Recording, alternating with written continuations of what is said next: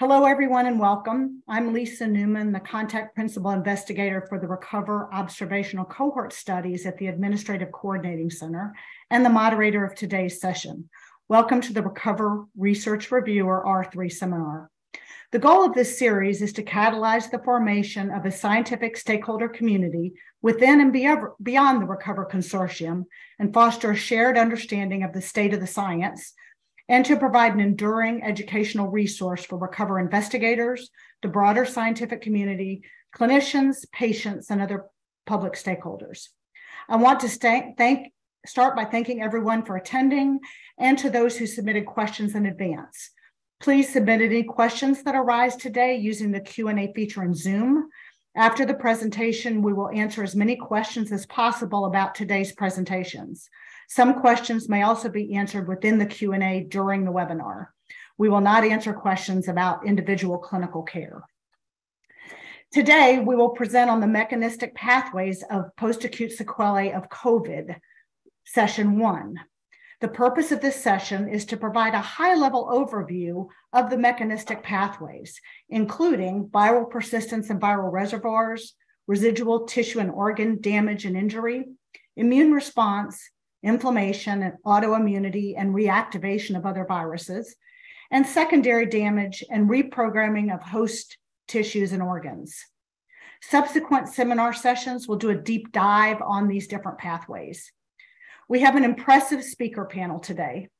Our presenters are Dr. Akiko Iwasaki, Dr. Jim Stone, and Dr. Amy Proal.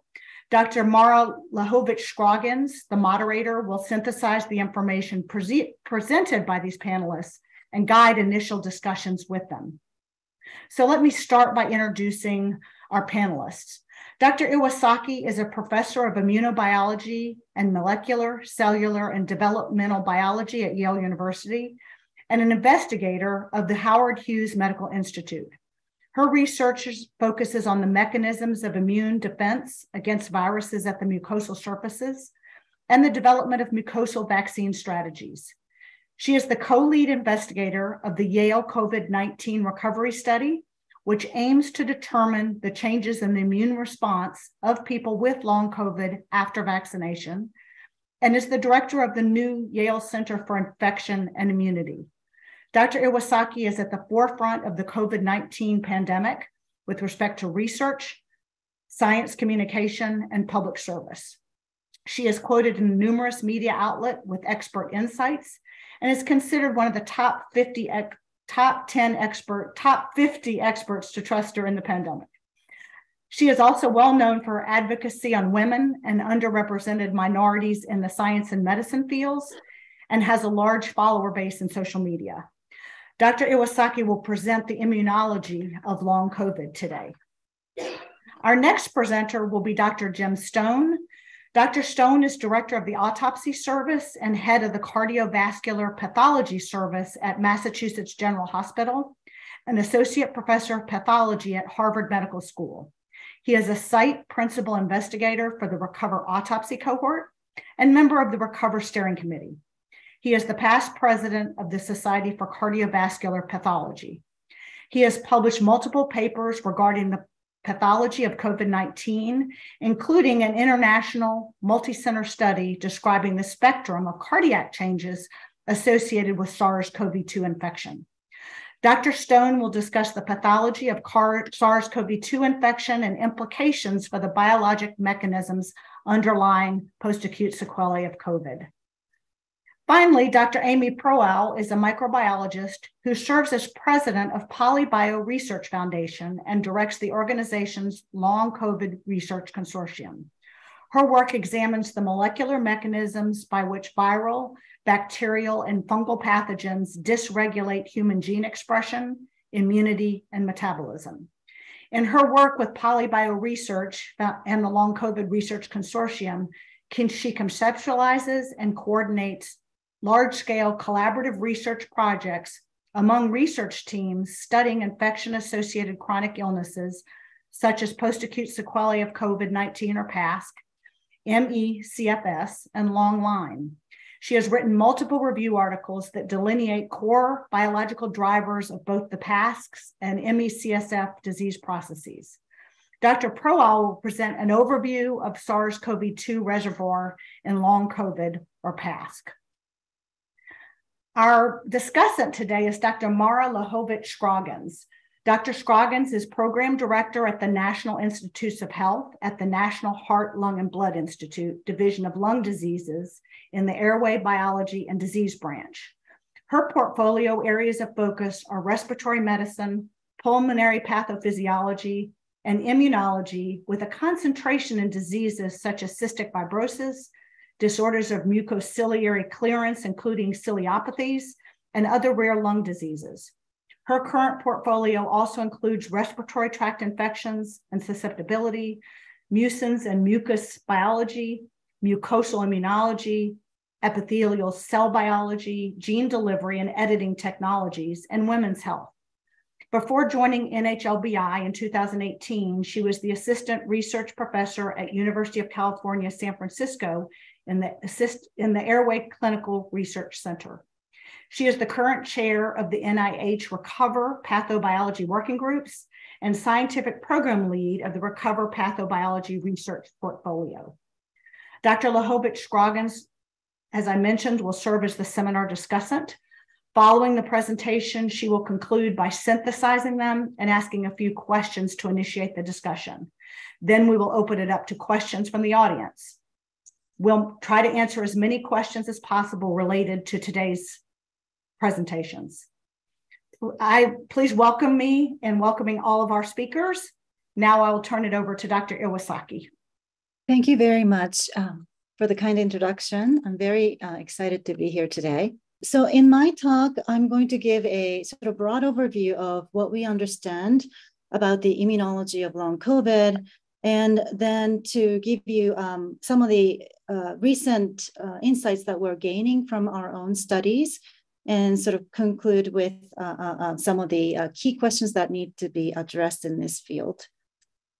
So before I begin, I want to emphasize that long COVID is not the only post-acute infection syndrome that happens after a so-called acute infection with viruses and bacteria and parasites, which have been long known to cause these type of sequelae.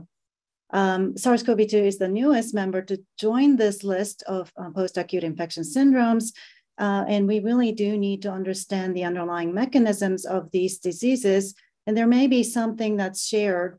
The ultimate sort of disease phenotypes and symptoms converge to something very similar between each other. And so whether some of the pathogenesis that we can think about for long COVID may have a shared biological sort of processes with other pathogens is something that we should keep in mind. So I'm going to start with a potential hypothesis. This is not at all a comprehensive list of different hypotheses, but some major ones that are kind of coming out. One is that there is viral reservoir that is established within a person with long COVID, and persistent viral reservoir or viral pathogen accessory molecular patterns, such as the RNA itself or the antigen itself, can trigger a chronic inflammation of both innate and adaptive immune system, and that can trigger some of these sequelae of acute COVID. There are numerous papers that are coming out. I listed just a few of them here, but there's definitely evidence of viral antigens and RNA found in various tissues months post-infection, and you'll hear a lot more about this from Jim and Amy later. We also think that some of the long COVID pathogenesis could be driven by autoimmunity. This can be mediated either by autoreactive T cells or B cells that secrete antibodies against self-antigens. And a very nice paper by Jim Heath's group that was published in Cell last year identified the early presence of lupus-related autoantibody as one of the 4 predictive factors for developing long COVID. There are a couple of other studies, including our own, which I will describe in more detail, that demonstrated that at least autoantibody against type 1 interferon, for example, or other antigens, extracellular antigens, are not found to be significantly elevated, but there may be other types of drivers that are related to T cells. There's also dysbiosis of microbiome and potentially latent virus reactivation that could be contributing to long COVID. And these are, again, some of the papers that demonstrated that EBV reactivation may be happening in long COVID patients. And the Jim Heath's paper demonstrated EBV viremia at the time of acute COVID is the other one of the 4 predictive factors for developing long COVID. And tissue damage, which you will hear more from Jim's talk, I'm sure, is something that can occur during long COVID, potentially after a severe acute COVID phase. But we've also seen in an animal model with Dr. Michel Monge's laboratory that even a mild respiratory restricted COVID infection in mice can result in chronic changes in the brain that is seen after 7 weeks post-infection. And this study is interesting. They used dogs that are trained to sniff out SARS-CoV-2 infected cell supernatant. And these dogs were able to identify about 50% of the long haulers, whereas 0% of the control groups were identified, providing a pretty unbiased sort of analysis of potential viral antigens or viral antigen-driven organic compounds that are released into the by the long COVID patients. So there are all these hypotheses, and long COVID is not one disease. It probably is a combination of these types of pathologies that occur. Some long haulers may be suffering from one of these, while others may have a combination. We also have to think about the temporal relationship of each one of these things driving each other. So it's a very complex picture, but we're actually intense research has now identified very key insights into these hypotheses. So today I'd like to talk about our own research that we're doing with Dr. David Petrino's group at Mount Sinai School of Medicine, where he is treating thousands of patients with long COVID. And we've started collaboration as soon as long COVID became known. And his group consists of Jamie Wood, Laura Tabakoff, and Dana McCarthy. Together, we've been working over 2.5 years on this disease to try to understand the immune phenotypes. And these are the co-first authors that contributed to that study. It's currently posted on medRxiv if anyone is interested. So the way in which we approach this is to recruit participants that have long COVID, which are the purple people here. And then the convalescent controls, these are people who acquired COVID around the same time, but have fully recovered from COVID. And the healthy control, these are the people who hadn't been infected with SARS-CoV-2. And we also had healthcare workers that provided their serum for antibody analyses. From the biospecimen collected from these patients, which are our peripheral blood cells, we did a flow cytometry to look at the cell types in the blood, as well as their activation status. We also looked at antibodies against human exoproteome, which are transmembrane and secreted proteins. We also did SARS-CoV-2 antibody profiling against the viral antigens. We also did peptide display library with Serimmune, which detects antibody reactivity against linear epitopes found in virtually any pathogens or humans, and plasma proteomics to look at the cytokines and hormones. And we also did a lot of the symptom survey and EMR, which I'm not going to have time to talk about today. So the long COVID participants in purple compared to the convalescent control were fairly well matched with respect to age, sex, and acute COVID severity. And I want to emphasize that we try to focus on non-hospitalized patients who then went on to develop long COVID. And as with many other studies, this is a female-dominated disease, as you can see. And then days from acute COVID was around 400 days plus or minus. meaning that this is well over a year after the initial infection phase. So we're looking at a pretty late phase of long COVID. I'm just going to give you some highlights of what we discovered so far. So for instance, when we looked at different types of cell subsets using the flow cytometry, and then the healthy control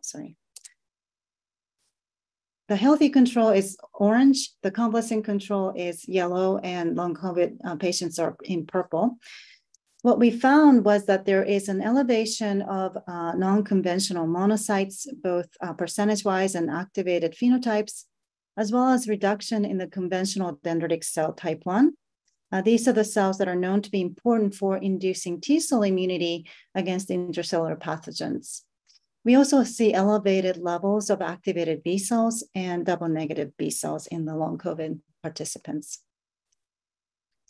With respect to T cells, we saw that there is a reduction in the CD4 T cell, central memory T cell type in the long COVID patients, and elevation in the exhausted T cell subsets, both CD4 and CD8 T cells. So this suggested to us that there may be something chronic or persistent that the T cells are recognizing in the long COVID participants. And we are trying to now understand what these T cells might be reactive to. We also looked at intracellular cytokines that are produced by these CD4 T cells and CD8 T cells, and found that the long COVID patients had elevated levels of IL-2, IL-4, and IL-6. And when we focused on the IL-4, IL-6 double positive CD4 T cells, we saw that they were pretty much only found in the long COVID participants. And I'll come back to these cell types in a little bit because there's an interesting correlation between these cells and EBV. We also looked at antibody response against the nucleocapsid and the spike protein, either the total spike, the S1, and the receptor binding domain of the spike protein. And we controlled for the number of vaccines that the recipients received, which is 2 doses. And it looked at their ability to bind to these antigens. And what we found was that the long COVID participants had elevated levels of the anti-spike, anti-S1, and anti-RBD antibodies. And this, we don't know how that's coming about, but potentially it may be driven by persistent antigen that's driving the elevation of these antibodies, but that's speculation. Next, we wanted to understand what circulating factors are most distinct between long COVID and non-long COVID participants. And what we found was that the cortisol was the number one most differentially expressed or differential levels found in long COVID versus the non-long COVID participants. And what we found was that their cortisol level was about half of the healthy control participants' level. This is a circulating plasma cortisol level, and the cortisol is a very important hormone that's the urinal regulated during the day. And we wanted to make sure that the collection time is about the same between the 3 groups, which you can see the collection time is roughly around the same time.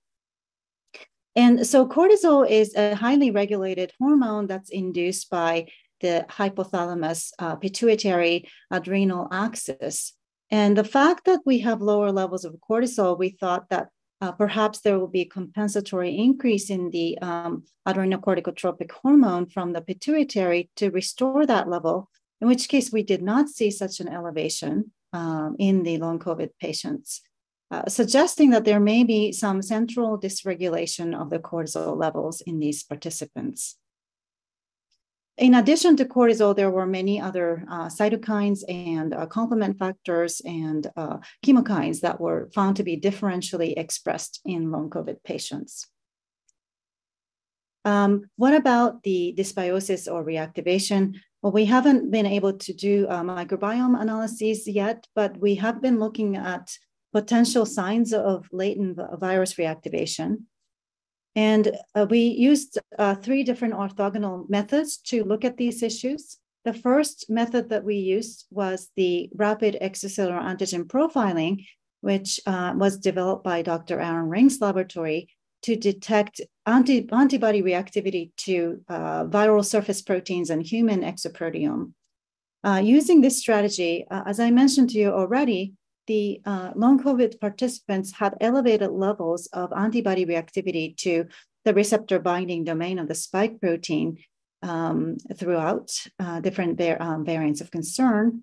And in addition, very interestingly, we saw elevated levels of IgG against Epstein-Barr virus, glycoprotein 42, as well as P23 and early antigen diffuse. So these elevation in IgG levels suggested that there must have been an sort of recent reactivation of EBV that happened in the participants with long COVID, but not the other groups. We also saw an elevation in the BZV glycoprotein E reactivity, potentially indicating again reactivation of BZV. All the other antigens that were on the panel, there was either no difference or slightly reduced levels, but most of them were not even significant. So I told you that we used 3 different orthogonal strategies. The other method that we used is the Sérimmune panel, where we are looking at linear epitope against viral antigens. In this case, as I mentioned, the REAP score for the glycoprotein 42 is elevated in long COVID participants. But looking at the Sérimmune data, we also saw quite a significant elevation in the long COVID participants for a linear epitope that is found within the middle of this GP42 viral glycoprotein. And interestingly, this GP42 is used specifically by the virus to enter B cells. And when we looked at the relationship between the antibody reactivity to EBV antigens on the x-axis and sort of look at the IL-4, IL-6 double positive CD4 T cell levels, there was a positive correlation between these 2 factors. Again, there's just a suggestion of there's a link between EBV reactivation and the double positive Th2 cells. And there's been a lot of literature in this field that demonstrates that EBV, because the GP42 sort of interferes with the MHC class 2 TCR engagement, tend to drive a Th2 response as opposed to Th1 response, which is the more appropriate antiviral response. And this relationship may be indicating that there's a link between EBV reactivation, GP42 expression, and the development of the Th2.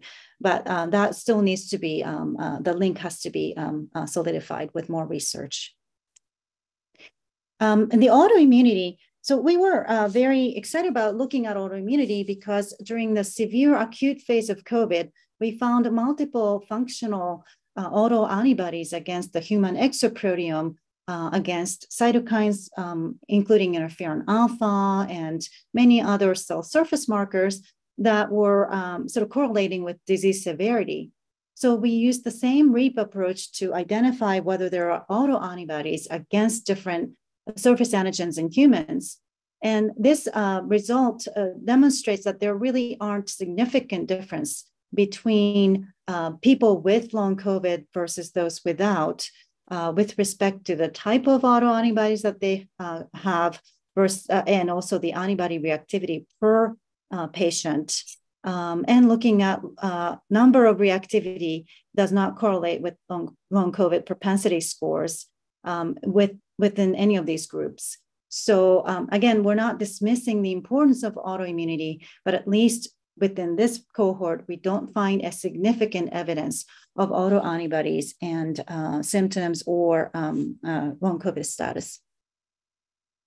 So taking into account all these factors that we measured, we then wanted to identify if there, using machine learning, if there's a way of classifying the patients based only on the immune phenotype between long COVID and non-long COVID. And that's essentially what we were able to demonstrate with 96% confidence that we were able to distinguish people with long COVID based only on the immune phenotype And when David Van Dyke, our collaborator, who is a computational person, and Rahul in his lab analyzed various different factors contributing to such prediction, we saw that autoantibody had very little contribution to the prediction of long COVID, whereas antibody against COVID antigens, viral epitopes, these are the EBV reactive antibodies, cytokines and hormones, and flow cytometry features were all contributing to this separation of long COVID versus non-long COVID groups. And there were specific immunological perturbations that were defining long COVID through this machine learning algorithm. And what we found was that the cortisol was the number one factor that was the lowest in the long COVID, and followed by things like the circulating TCM levels being lower, and some chemokines and CD8 T cell levels, whereas what was higher in the long COVID were the the exhausted T cells, both CD4 and CD8s, activated B cells, and EBV reactive antibody levels, and so on. So we're beginning to see some features associated with long COVID. And again, because there is likely multiple endotypes, we are now seeing the whole picture in a flat surface here, but we'd like to be able to dissociate each subset and seeing what the root cause driver of these diseases might be. So to summarize, our key findings are that first, the patient-reported outcomes alone were actually also significant and sufficient to identify long COVID patients, which I didn't have time to talk about, but I'd really encourage you to look at our preprint. As I mentioned, the immunophenotyping does reveal increases in exhausted T cells, these Th2 type of T cells, as well as activated B cells and non-classical monocytes. SARS-CoV-2 specific antibody responses are elevated in long COVID patients. Now, that doesn't mean that these antibodies are necessarily neutralizing or functional. All we're saying is that there's an elevation in these antibody levels. We also saw evidence of herpes virus reactivation, particularly EBV. And there was no significant differences in autoantibodies to extracellular proteome in using REAP. The machine learning really is telling us long COVID can be efficiently predicted from immunological data alone, and low cortisol levels were the strongest predictor of both defining long COVID as well as disease severity. So putting all this together with many other papers that are emerging, we feel that so far the autoantibody may or may not be playing a role, but we don't see a significant signature of this yet, at least in our own studies, in a couple of other papers. We also see that there may be this viral reservoir or viral antigens or PAMPs that are being remaining in some tissues. Now, we only look at the peripheral blood, so we cannot talk anything about the tissue itself, but it may be reporting on some of these. Consistent with that idea is the elevated antibody levels and these sort of chronic levels of some of these inflammatory cytokines that are elevated. We also see latent virus reactivation of EBV and potentially VZV, and this may be happening in a subset of patients.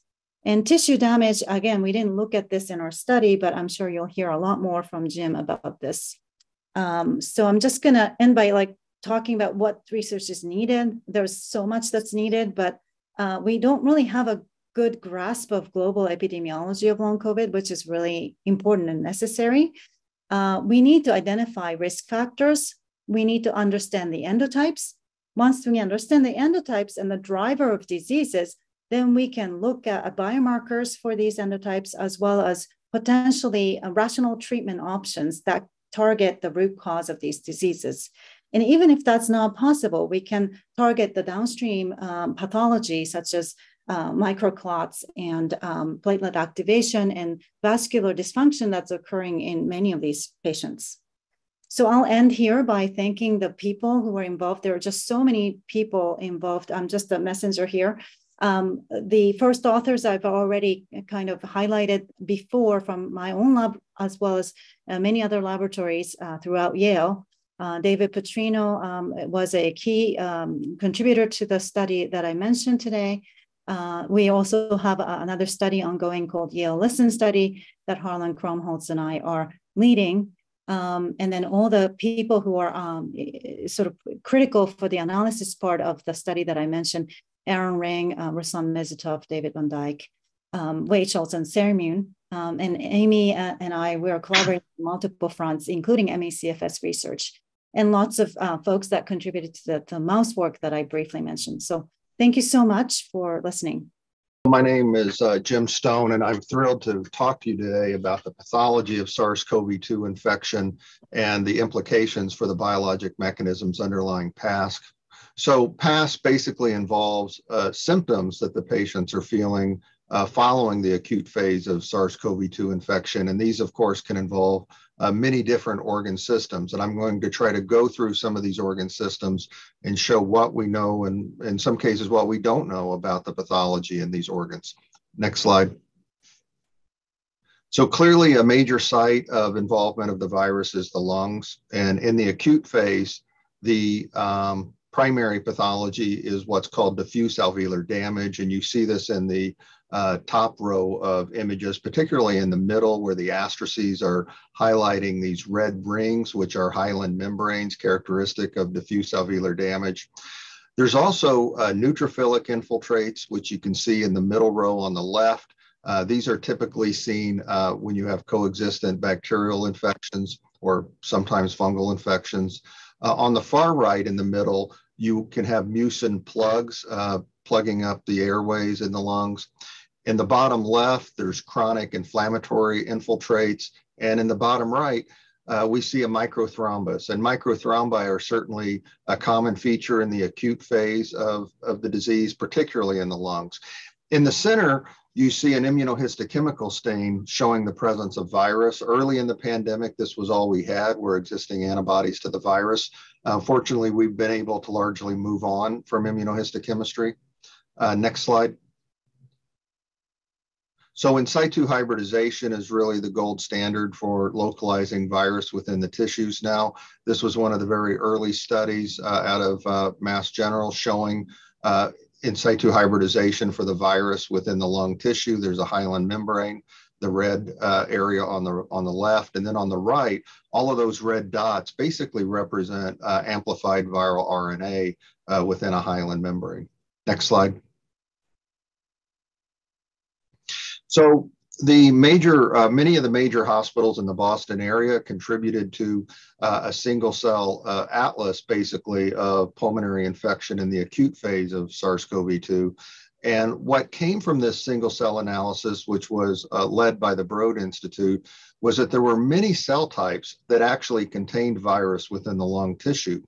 The most frequent cell type to harbor virus were myeloid cells, but this may have been in part due to the fact that the epithelial cells were largely wiped out in many of these patients. But certainly there's many different cell types. Even within the myeloid lineage, there are many different types of myeloid cells can contain virus. And endothelial cells as well contain virus within the lungs, including many different types of endothelial cells. Next slide. So as that diffuse alveolar damage starts to organize for patients that are able to survive that acute phase, that's really severe acute phase. Initially, you'll go through a state of organizing diffuse alveolar damage, and that's what you see in the top right. And I should say this is a study out of the Mayo Clinic. And in some cases, that organizing diffuse alveolar damage, where you have a granulation tissue phenomenon forming, in some cases that will progress to scarring. And in the bottom right, you see basically dense scar tissue within the lungs, pulmonary fibrosis. And unfortunately, this is largely irreversible. And certainly some patients who have PASC actually who survive severe acute phase disease may actually have scarring in the lungs that explain their symptoms. So that certainly one subset of PASC patients are suffering from scar tissue in the lungs. Next slide. So the question is, how long can virus remain in the lungs? And there's been several studies now that address this. This is one of the earlier ones that came out last year from Spain, showing that virus can be detected in lung tissue at autopsy up to 108 days from the onset of infection. In the right half of the boxes, each box represents a different lobe of the lung. And notice that the colored boxes are boxes where, or lobes where virus was detected. And not every lobe necessarily had detectable virus in a given patient. And it really underscores the need to do extensive sampling by PCR when you're trying to identify how many patients actually have residual virus. Next slide. So we launched a multi-center study to look at the heart very early in the pandemic. And this was a study through the Society of Cardiovascular Pathology and the European Association for Cardiovascular Pathology. And we were quickly able to identify in patients dying from severe acute phase COVID-19 that there were multiple pathologies in the heart explaining the troponin elevations in these patients. Some of the patients did have myocarditis. A number did have microvascular thrombi giving rise to ischemic injury. And there were other pathologies such as right ventricular strain injury, where the right myocytes in the right ventricle were actually dying because of the elevated pulmonary pressures of all the lung disease. We'll talk about some of these in more detail. Next slide. So this is an example of the myocarditis. Now, this is an uncommon finding. Certainly, the majority of patients do not develop myocarditis by any means. But you see basically these diffuse, in some patients, these diffuse lymphocytic infiltrates, which are damaging the muscle. Next slide. At higher power, you can see this foci of inflammation composed of lymphocytes and macrophages, and there's disruption of the muscle in several areas. Now, in COVID, this is usually a CD4 predominant process, and it is usually multifocal and not diffuse. And it's one of the reasons why endomyocardial biopsy often is not very successful in identifying the myocarditis in these patients. Next slide.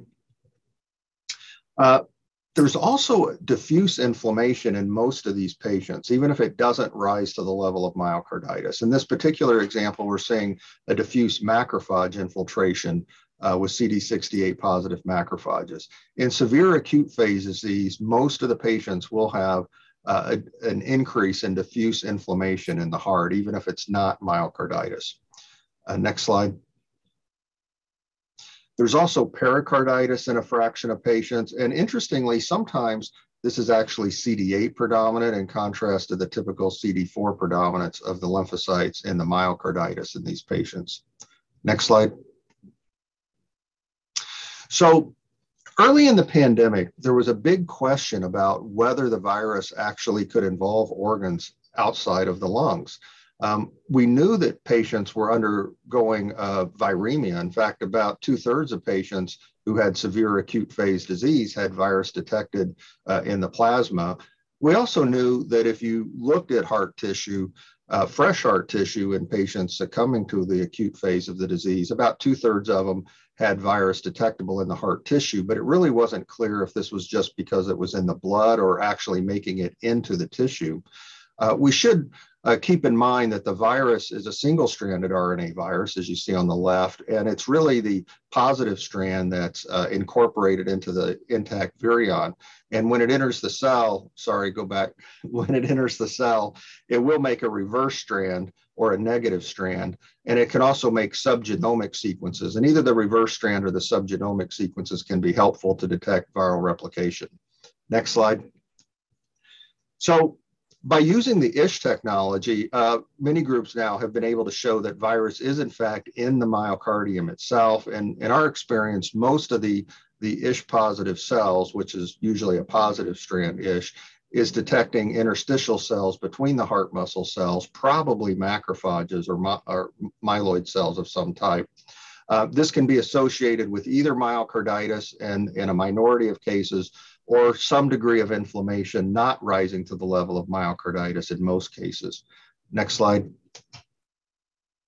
These ISH positive cells actually do correlate with the presence of markers of replication. In this particular study, looking at full RNA profiling of the virus with nanostring, what you can see is that the positive strand ISH positive cells do correlate quite well with the presence of the reverse strand of the virus in the heart tissue, indicating some degree of viral replication. Next slide. Notice there is this one case where the ISH was negative, but there's a lot of positive signal for the positive strand, but not for the reverse strand. And this is what you expect for circulating virions.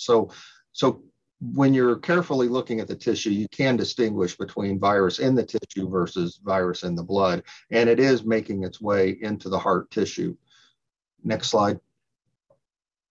So I told you most of the cells in the heart that are positive by ISH are these interstitial cells. You can occasionally see endothelial cells, as you see in the top left. And in our patients who were heavily anticoagulated usually with therapeutic heparin levels, the presence of virus in the endothelial cells actually correlated with the presence of the CD61 positive platelet microthrombi. Also in the bottom left, we occasionally see virus within myocytes themselves. And when virus is present within the myocyte, it actually correlates with the presence of myocarditis. But again, myocarditis is an uncommon feature of this disease. Next slide. So inflammation in general is a pretty common feature in patients with both acute phase, and here we're going out almost to 50 days. So we're really talking about extended acute phase. Both for lymphocytes and macrophages, there's a strong correlation with time from the onset of symptoms to death in these patients dying from a severe acute phase. And it turns out that this correlation is largely related to the presence of virus in the muscle. There's really not a correlation in the patients who did not have virus in the myocardium. So virus in the myocardium seems to be driving this time-dependent increase in inflammation in the myocardium in this subset of patients. Now, the question becomes, what about patients who don't die of the acute phase? Some of these patients rarely will present in heart failure with imaging findings of myocarditis. Some are not, most are not imaged. This was an example from a medical student at Indiana University who wrote up her own case report who was suffering from myocarditis. So even though you may not have severe acute phase disease, you can, of course, develop myocarditis subsequently after having SARS-CoV-2, but it is rare in this setting. But what we don't really know is for the vast majority of people who don't go into heart failure, what is happening to the inflammation within their myocardium after they recover from COVID-19. This is, or when they're in the post-acute phase of COVID-19. We just don't know. Next slide. So moving on to the olfactory epithelium, there was a lot of questions of what was going on in this location, given the anosmia that many people were experiencing. And it turns out that the virus appears to mostly be affecting the sustenticular cells, which you see on the left two panels, where the red virus is correlating with the blue. It does not tend to co-localize with the neurons, which explains why in some patients the anosmia is transient, because the sustenticular cells can simply reproduce and replenish after they're injured. Next slide. But this isn't the full story. This was a study out of Hopkins showing that there's other changes, such as axonal injury in the olfactory tissue. And you can see the different stages of axonal injury in the top left. And the patients with COVID-19 not only have more axonal injury in the olfactory tissue than the controls, but those with abnormal sense of smell actually have more axonal injury than those with normal sense of smell, even though they had COVID-19. And this, unfortunately, may not change or reverse rapidly, of course. It may even be permanent, which is why some people may not regain their sense of smell. Next slide. So in the brain, there are changes during the acute phase of COVID-19. Again, microhemorrhages, as you see in the top left, and these areas of axonal injury where you have increase in macrophages and loss of blue staining on Luxol-Fast Blue. Unfortunately, these have not really been correlated with, these types of changes have not been correlated with virus and may simply represent changes secondary to the acute setting of the disease and the cytokine storm and microthrombi seen in the acute phase. Next slide. However, virus can be detected in the brain, and this is in fact a study out of Banner Sun Health looking at different brain regions. And this was a very extensive study doing up to 80 PCR reactions per patient. And the key point to this study was that the most significant area containing virus, the area with the highest levels of virus, was actually the olfactory bulb, which does seem to correlate with some of the other changes and symptoms that patients are having. Next slide. The peripheral nerves can also be involved. This was a study out of MGH showing that in patients with peripheral neuropathy, presenting with clinical peripheral neuropathy on skin biopsy, the majority of them, 63%, actually had abnormally low levels of epidermal neurite density, indicating that there are changes occurring in the peripheral nerves in the setting of long COVID. Next slide. So this was a study out of Rockefeller showing that virus can be routinely detected in the GI tract. And these are examples from the small bowel. And if you look at the far right, the green dots are representing virus within the small bowel. And this is up to 173 days from the onset of infection. Interestingly, though, this was not associated with any specific pathologic changes. Next slide. So the pancreas is important because some of these patients develop new onset diabetes following the acute phase of SARS-CoV-2. This was a study out of Europe showing that the virus can actually localize within the islets of the pancreas, and not only localize there, but inflammation is more intense in the islets of the pancreas compared with controls. But again, it's not a specific finding, as you can see this inflammation and sepsis as well. Next slide. So a very important study that did come out very recently was the study from NIH showing that you can detect virus by ddPCR in numerous organs throughout the body. And I've altered their figure a little so you could easily look at different regions of the body: respiratory, cardiovascular, lymphoid, GI. One of the things you notice when you're looking at different time frames, the acute phase, what these patients probably were in extended acute phase at 31 to 50 days. Some of them may have been early post-acute phase, but then the true post-acute phase at 51 to 230 days.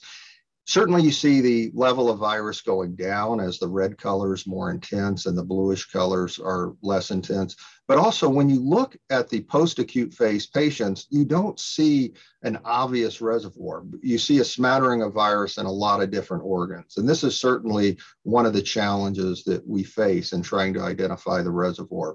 The vertical lines, I should point out, is the subgenomic RNA, which initially is mostly in the lungs, but also in other organs as well. And it does decrease in frequency as well over time. Next slide.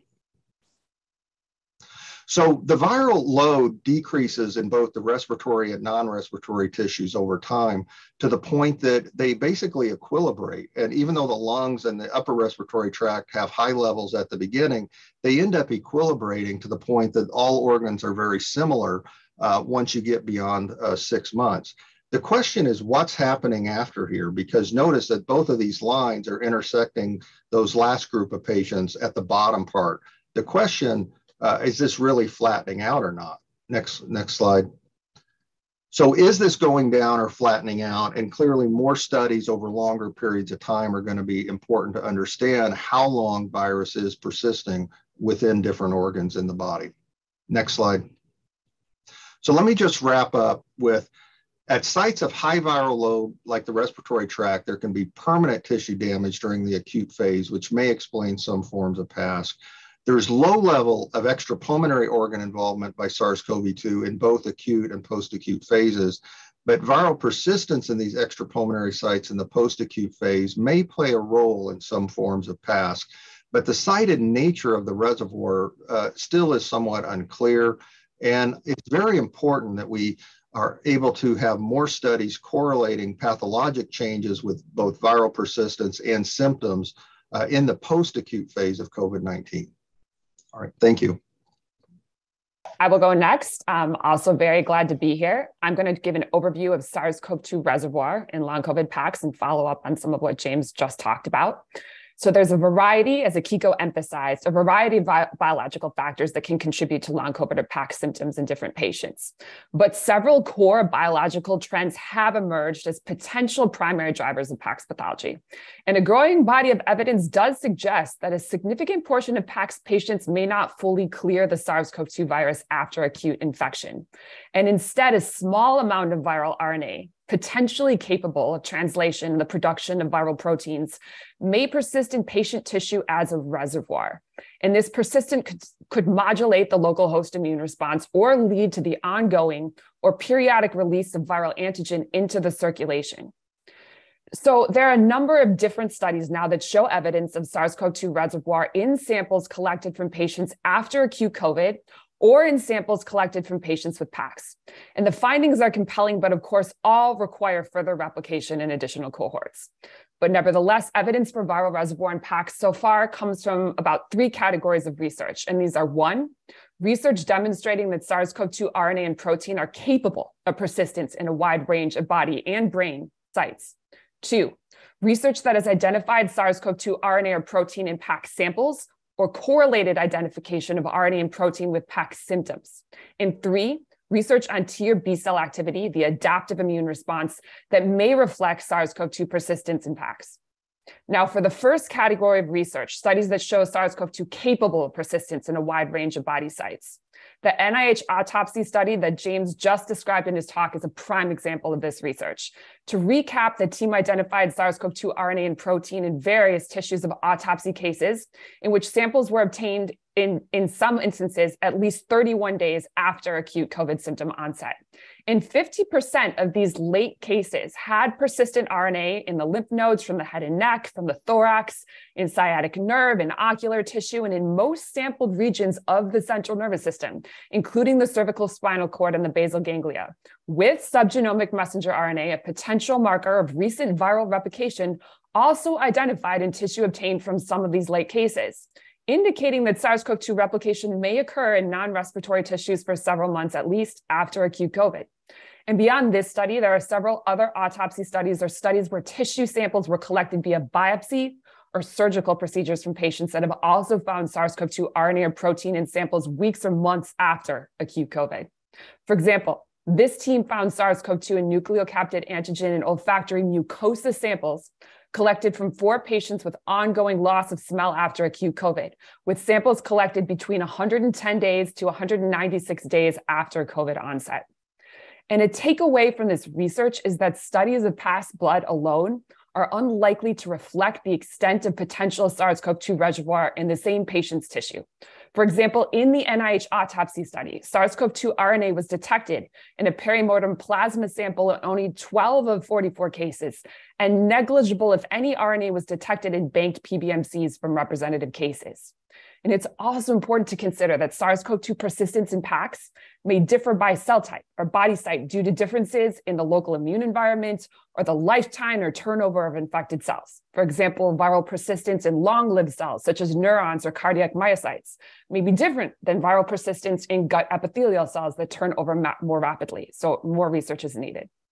And another thing to understand is that in nearly all studies where SARS-CoV-2 has been identified in acute COVID in tissue, the same subjects tested negative for SARS-CoV-2 via standard nasal PCR testing. In fact, in that olfactory study, where subjects harbored persistent SARS-CoV-2 RNA and antigen in olfactory mucosa samples, the tissue of the nose, the same subjects tested negative for SARS-CoV-2 via routine nasal swab PCR. And here is another example. The team identified SARS-CoV-2 RNA and spike protein in the stool of 11 of 14 newborn babies born to mothers who had COVID that resolved 10 or more weeks prior to delivery.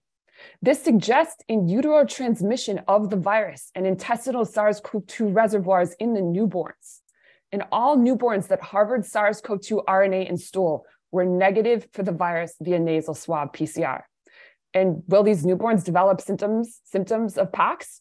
We don't know, but stool homogenates from 14 of the newborns elicited increased production of IL-6 and interferon gamma from macrophage in vitro relative to non-COVID controls. So it's a very concerning finding, and it's just one of the reasons why the study of SARS-CoV-2 persistence is so important. Then we come to this second category of research that has identified SARS-CoV-2 RNA and protein in PAX samples or correlated identification of RNA and protein with PAX symptoms. There are teams that have identified SARS-CoV-2 or RNA and protein in PAX tissue acquired via biopsy procedures. For example, this team identified SARS-CoV-2 RNA and nucleocapsid protein in skin, appendix, and breast tissues of 2 patients who exhibited PAX symptoms 163 and 426 days after symptom onset. And this Stanford team tracked patients after COVID and found that 4 months after diagnosis, 12.7% still had SARS-CoV-2 RNA in stool. After 7 months, 3.8% of subjects did.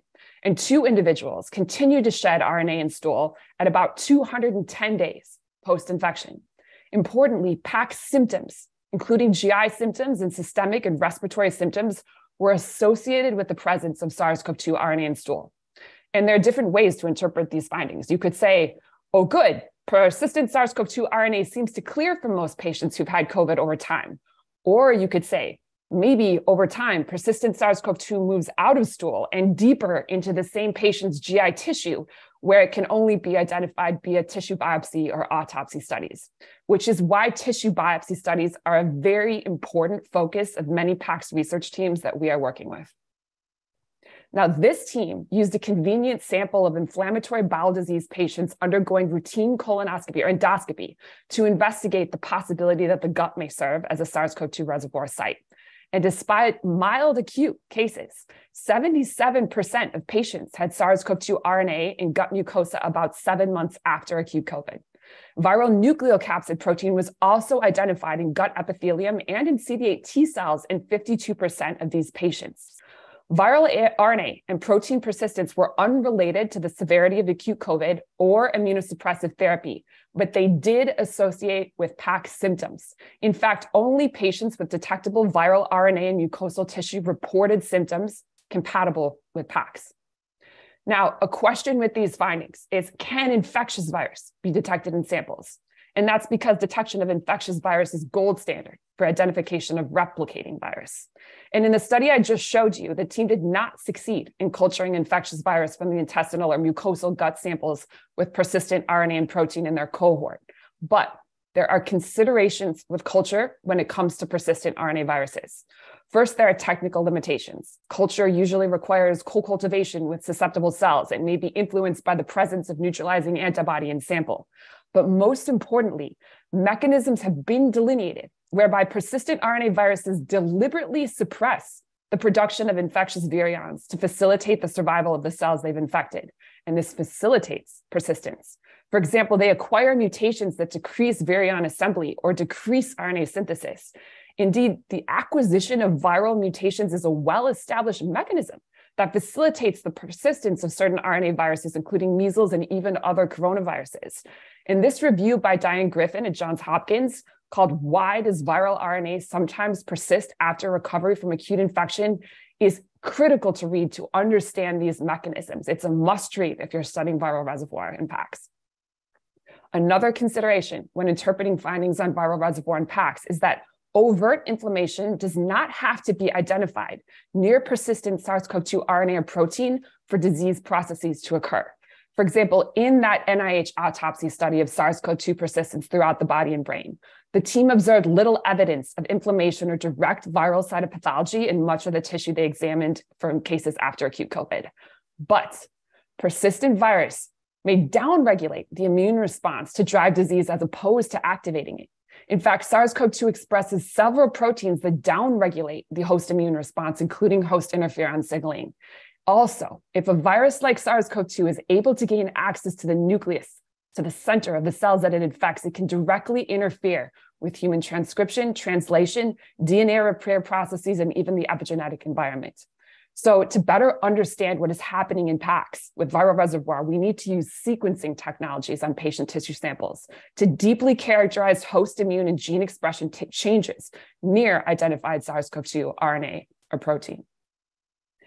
Now, returning to evidence for SARS-CoV-2 reservoir in PAX, other teams have identified SARS-CoV-2 protein in PAX plasma months after acute COVID. This German team measured circulating SARS-CoV-2 S1 protein in PAX subjects and controls, which were prior COVID individuals who did not develop PAX. And because S1 protein has been detected in plasma after vaccination, they restricted their analysis to individuals without prior vaccination. And in the PAX group, circulating S1 was detected in around 64% of individuals. And the PASC group also showed higher circulating S1 levels as compared to controls. However, about 35% of the controls did show measurable levels of circulating S1 protein. Now, then this Harvard team used optimized ultrasensitive single molecule array Simoa assays to look for SARS-CoV-2 antigen in PAX plasma. And they did identify either spike, S1, or nucleocapsid protein in about 65% of plasma samples collected from PAX subjects several months after acute infection. Spike was detected most often in 60% of patients up to 12 months post-COVID, with no spike detected in controls, which were, again, COVID patients who did not develop PAX. In PAX cases where the team obtained longitudinal samples, viral protein was detected at more than one sampling time point in 12 patients. Now, how do we interpret these findings? Why is viral protein or antigen being identified alone in PAX plasma as opposed to the virus itself? Well, there's much more research needed on the topic, but one hypothesis is that SARS-CoV-2 itself may persist in PAX tissue reservoir sites, but full-length uncleaved spike antigen may regularly bud off the virus or infected cells. And because spike is a transmembrane protein, it may circulate associated with a membrane in exosomes, small extracellular membrane vesicles, and enter the bloodstream via that transport. And indeed, this UCSF team did identify higher mean levels of SARS-CoV-2 S1 and nucleocapsid protein in enriched plasma neuron and astrocyte-derived vesicles, extracellular vesicles, in PAX patients as compared to resolved acute COVID controls. And I know that this team and the Harvard team are pursuing extended research on this topic of the antigen and exosomes. And it's worth noting that if these findings of SARS-CoV-2 antigen in plasma hold, they also strongly suggest that SARS-CoV-2 and RNA in patients with PAX is going through periods of replication. Otherwise, it is hard to explain why viral antigen would regularly be found in plasma and not cleared away. Now, we come to this third category of research on viral persistence in PAX, research on T or B cell activity that may reflect persistence of the virus. And these are important. This is an important area of research because the adaptive immune response can be used as a very sensitive detector of viral persistence, because with transcription-based technologies, you can elucidate the specific stage of a T or B cell's lifespan, including a very recent detection of antigen. And it follows that studies of antibody secreting cells, T cells, and B cells, and related immune cell activity can be used to infer the presence of SARS-CoV-2 reservoir in patients with PAX. Here's one study that went in that direction. The team found that in pulmonary PAX patients, when compared to recovered controls, had between 6 to 105-fold higher frequencies of interferon gamma and TNF-producing SARS-CoV-2 specific CD4 and CD8 T cells in peripheral blood using stimulation with peptide pools from multiple SARS-CoV-2 proteins. And SARS-CoV-2 specific TNF-producing CD8 T cells had high Ki67, which is a marker of recent proliferation, suggesting recent antigen stimulation in the PAX patients in the study, with the antigen stimulation likely being tied to viral reservoir. More research needed. Here is a study where B cell activity strongly supports the finding that study subjects harbored a SARS-CoV-2 reservoir in tissue. The team collected pharyngeal lymphoid tissue, a mix of tonsil and adenoid tissue from non-vaccinated COVID convalescent children undergoing surgery. And the majority of tissue samples examined were positive for SARS-CoV-2 nucleocapsid RNA, despite negative nasal swab PCRs in the same children at the time of surgery. And in fact, 4 of the children whose tissue was examined in the study had suffered from COVID at least 100 days before surgery, including one 303 days before surgery. Viral nucleocapsid RNA was not identified, by the way, in tissues from any infected controls, only in the children with evidence of COVID infection. Now, coming back to the B cell signaling, the team identified persistent expansion of germinal center and antiviral lymphocyte populations associated with interferon gamma type responses in the children's tissue. And single B cell receptor sequencing indicated viral specific SARS-CoV-2 specific B cell receptors were class switched and somatically hypermutated. SARS-CoV-2 RNA copies in tissue significantly correlated with the percentages of S1 receptor binding domain positive B cells among germinal center B cells in lymphoid tonsil tissue. And this raises the strong possibility that it's SARS-CoV-2 antigen persistence as part of a viral reservoir in these children that contributed to the prolonged lymphoid and germinal cell responses in the study subjects.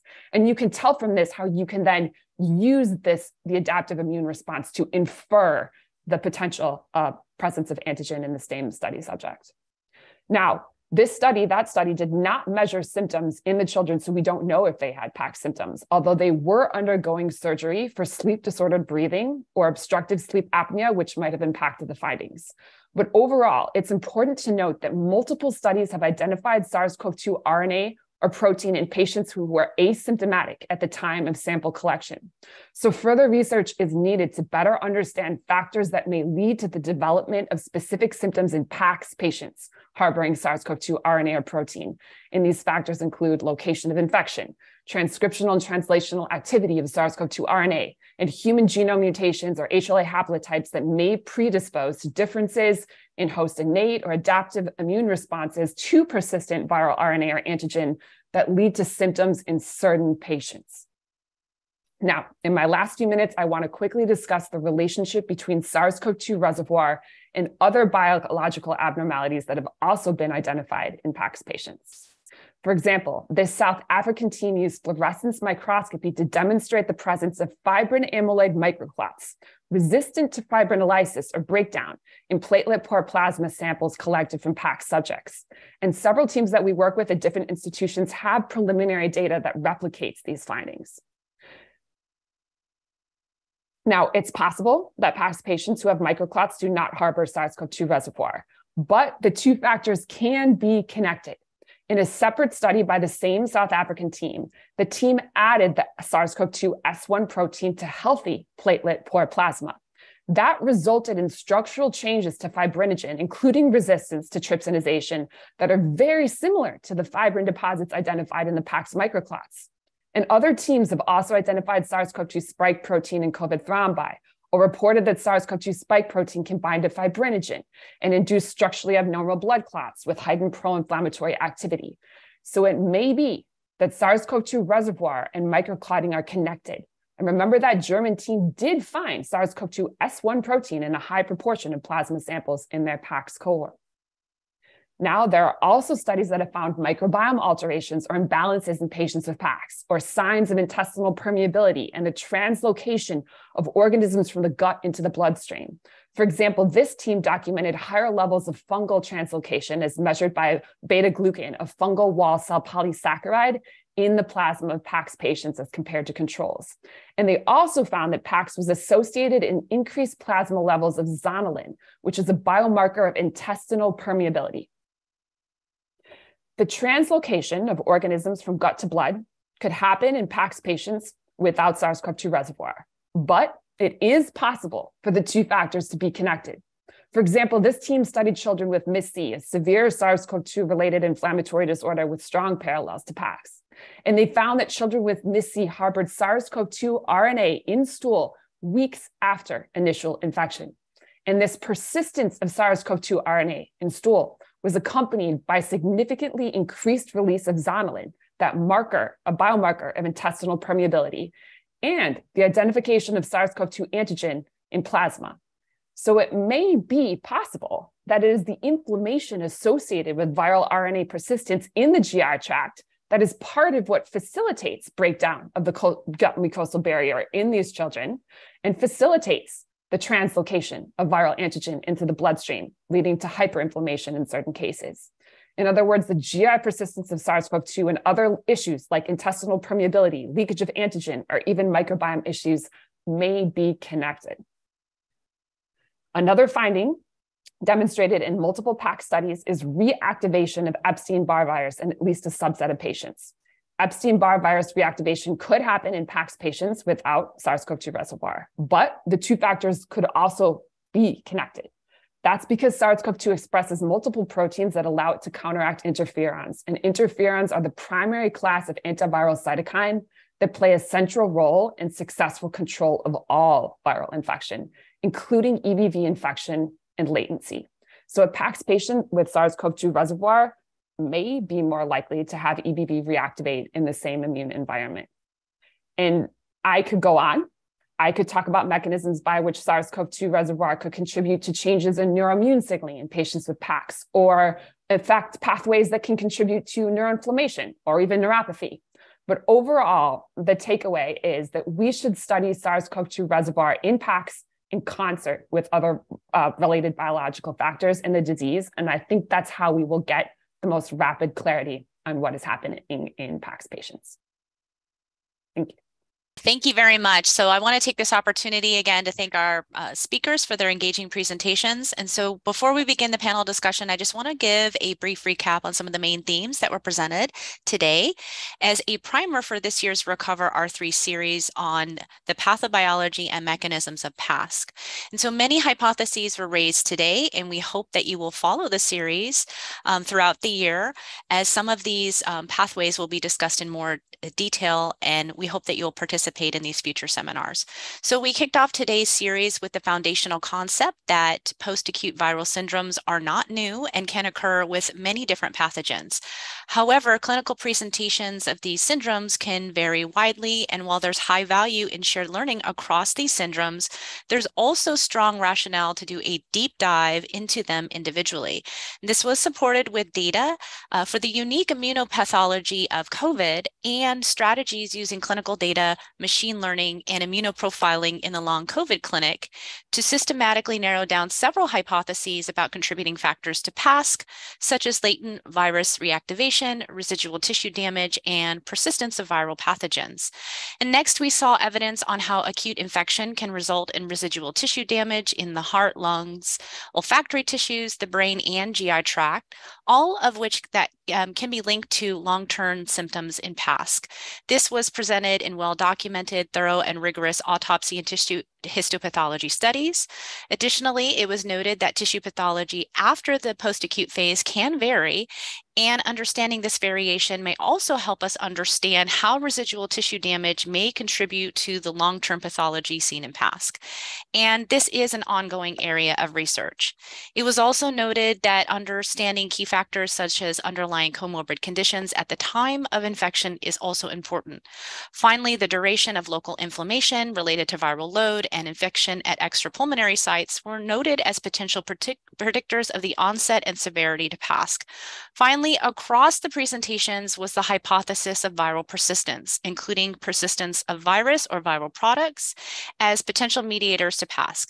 Limitations to prior research were noted, such as understanding what tissues are the actual reservoirs and how long does the virus need to persist in that area to perpetuate immune inflammation, and how to best sample these tissues, i.e. What tissues should be sampled and what techniques are needed to be employed, and when and how to sample. Current progress in these areas was presented, but open questions still remain. The majority of questions of how the virus can cause such widespread and diverse pathology after acute infection is still a really big ongoing area of research. An additional focus on viral persistence will actually be the next topic for the R3 seminar series later this month. So with that, I'd like to try to get a couple of questions in to the panel.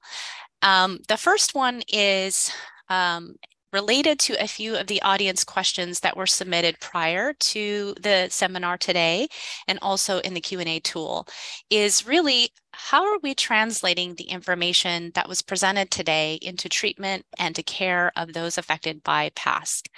Given where we are and what we know now about risk factors, and several solid, plausible hypotheses that were presented for the mechanisms of PASC, including those today, how are we translating these into the PASC clinic, ensuring that key specialties are represented and the right testing is being done to identify the most likely pathways and helping to rapidly identify subsets of PASC patients and potential treatment options.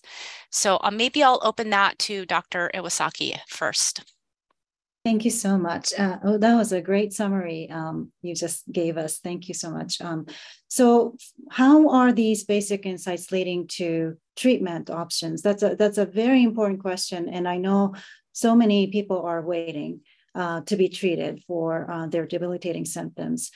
That is why I emphasize the importance of trying to understand the endotypes of long COVID.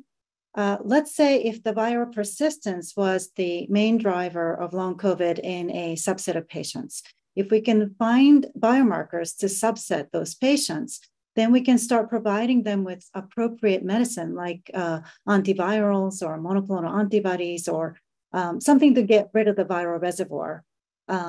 If it's just RNA alone, it might be a little bit difficult to get at that, but if there's some protein involvement, we can still use antibodies and other measures. If it's a replicating virus, Paxlovid and other antivirals may be a viable way of treating these types of diseases. However, if it turns out that subset of patients are suffering from autoimmunity, antivirals are not going to work. So there we might have to employ anti-inflammatories or immune antibodies against cytokines or JAK inhibitors, things to tamp down the autoimmune components. And again, understanding what biomarkers might indicate people suffering from autoimmunity versus viral persistence would be very helpful in categorizing patients for treatment options. And if, let's say, latent reactivation of EBV is contributing to the symptoms, there are antivirals that are, potentially useful in that area as well against the EBV and other DNA viruses. And so, understanding which type is present in which patients is a key first understanding to even suggesting what the appropriate treatments are. But at the same time, this is a very urgent issue. People are really desperate for therapy. And I think we should go ahead and do a well-designed randomized clinical trials to see what patients are benefiting before and after and have biomarkers that correlate with that response. And that way, without knowing the molecular mechanism, we can start to understand by experiments and sort of measurements of these patients who might benefit and how that can inform future therapy options. So I'm giving you two ways to approach this, but they should be done at the same time. Thank you. So Dr. Stone, do you have anything to add related to how the tissue pathology studies are translating into potential clinical interventions? So it's unfortunately a long time course. It takes a while to develop therapies. I think the tissue pathology studies are supportive of the fact that they're for patients who are suffering. We're saying, yes, there is indeed something going on, and we're seeing it. We are seeing viral persistence. We are seeing some changes in the tissue, but it's going to be difficult to really sort out what the proper target is and whether it's inflammation or whether it's virus without inflammation. That's the issue. And I know people really want us to be launching into therapies right away, but it does take time to figure out the right therapies so that we do more good than harm as we try to launch new therapeutic trials. So in the interest of time, I'm going to close this question out with Dr. Proal and ask you to follow up on maybe what potential biomarkers seem most interesting and most valuable for us to translate into the clinic related to some of the things that you presented in your talk. And then I'll give it to Lisa to do the audience questions. Sure. So I think that one of the top potential biomarkers would be if those studies in which antigen was found in plasma there's a decent hope there that if those studies they have to be replicated in other cohorts. We have to still see, for example, I do think that the Harvard team that used the very sensitive Simoa assay to find spike in plasma, I do think they did work on a different cohort that had more infection after Omicron and didn't see the same level of spikes. So there's going to be a lot of considerations with these studies, and yet being able to identify antigen in plasma would be huge, because plasma is regularly collected, most easily collected from patients, because it is a big challenge here when we're seeing a lot of tissue-based pathology happening in PACS. And so we have, the virus may be in someone's nerve or in someone's tissue sample, but of course, getting biopsy from patients can be difficult. That being said, our Long COVID Research Consortium is working on some tissue types that can be biopsied, for example, more easily at routine appointments than others. For example, there are punch biopsies that happen with teams we work at Harvard MGH regularly, and we are working those samples up in case there's signal in those tissue samples that are regularly connected at appointments from patients. Also, lymph node aspirate can sometimes be collected with a fairly routine procedure. So we're making sure that we analyze all these different types of sample to best understand what can be found where. And also, I think it's key is that in the research studies that we're doing, we're combining patients who have, for example, an intestinal tissue sample collected via colonoscopy with the analysis of blood in the same patient to figure out how much we can see and what correlates between what's found in the tissue and what we can pick up in blood, because the goal is to have a blood test that can identify antigen or that. So I think that's the most hopeful biomarker. I actually do think that there is a Paxlovid clinical trial that will be using, or there's 1 or 2 Paxlovid clinical trials that will be using that testing for spike protein as one of the outcome markers. And I think also Akiko could speak to some of what she's been measuring being used as outcome measures in clinical trials. So that is moving forward. And so I think that while more research is needed, there are some leads, especially there on what can be measured in blood from what Akiko is measuring and the spike in the antigen. All right, thank you. We'll turn it over to Lisa to take some of the audience questions. Okay, thank you. What do we know about the role mitochondrial dysfunction plays in long COVID? Dr. Proal, do you want to take that one? Sure. I wrote a paper with my close colleague, Mike Van Elziger, called Pathogens Hijack Host Cell Metabolism. And it's a paper that actually walks through the mechanisms by which viral, bacterial, and fungal pathogens hijack the metabolism of the cells that they infect. And one thing to understand about viruses is they're obligate intracellular pathogens. So when they replicate, they need to create another copy of their backbone, and they must pull from substrates produced by the host cell mitochondria in order to proceed with that replication. And that undoubtedly will change the metabolism of the host cell in that infected cell. So there is complete correlation between viral activity, viral replication, and the metabolic profile of the cell. So it's a completely connected topic, and I think that it will be important to study changes in metabolism in concert with studies of the SARS-CoV-2 virus itself. In other words, not to approach the topics as 2 separate things and say, oh, this team's going to work on the virus and this team's going to work on metabolism. But the field of immunometabolism now is combining those topics. And if researchers in that field, that's, for example, our articles published in the journal Immunometabolism, these research teams, these areas that are combining those areas of research are going to be important to pull into the PASC field. Thank you. Dr. Iwasaki, this one is for you. Several epi studies are now pointing to an increased incidence of PASC in women. What do we know about mechanisms for this sex difference? That's a great question. We're actually preparing a paper on that as we speak. So my long COVID study that I described to you today was not sex disaggregated, but we are now doing a study on that same subject to see whether there is any sex differences in immunity as well as symptoms. And there's actually a very distinct difference between male and female PASC patients with respect to symptoms, their immune responses, and the link between the immune response to the symptoms.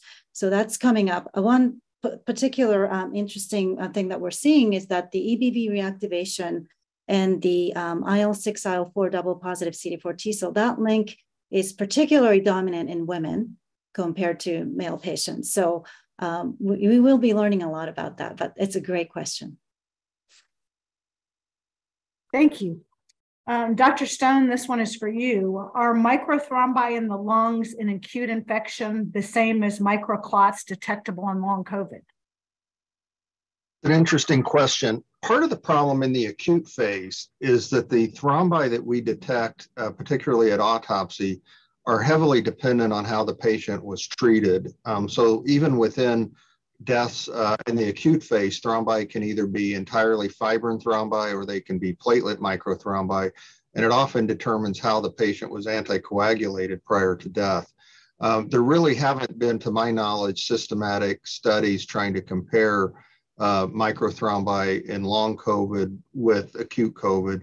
Part of the issue is we don't tend to see as many microthrombi in the tissues of patients in the post-acute phase, so it's much harder to find those and to compare them. So I don't know if there's a systematic difference or not at this point.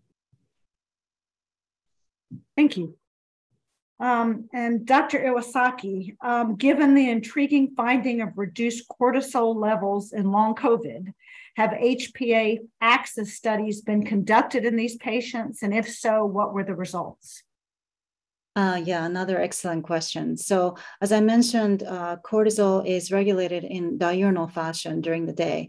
And so we're now collaborating with David Petrino's lab to collect diurnal levels of saliva cortisol from a number of his patient participants to see if we can see if there's any changes of their levels during the day. As I mentioned, we only collected one time point sample from these participants so far. So we want to know that during the day, if there's any difference in the pattern, and if so, if there's any difference in the ACTH level and other hypothalamic controls. And for that, we may need to do more MRI studies and others, which are also ongoing with David Petrino's group. Great, and I think there's probably time for at least one last question. Again, for Dr. Iwasaki, were you able to segment immunoprofiling for just brain fog sufferers? And was there any pattern of interleukin elevations of interest? Yeah, that's a great question once again. So I mentioned the study that we published with Michelle Monge's group at Stanford.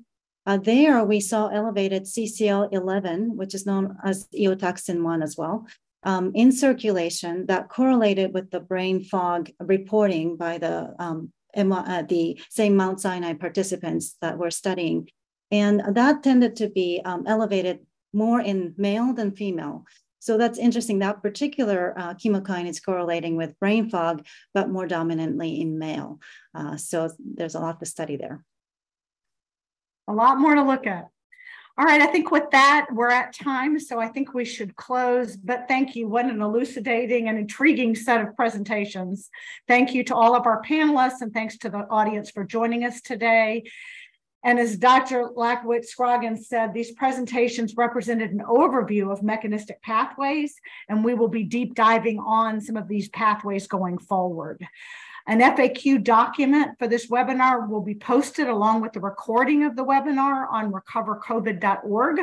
It will include answers to all of the questions that were asked today and those that were submitted in advance. Questions about other scientific topics will be addressed in future webinars, and answers to broader questions about Recover will be available in the FAQs at recovercovid.org. So I encourage you to attend future R3 webinars that will deep dive into some of these broader topics. And again, thank you to great presentations and great discussion, and have a great afternoon and a good week.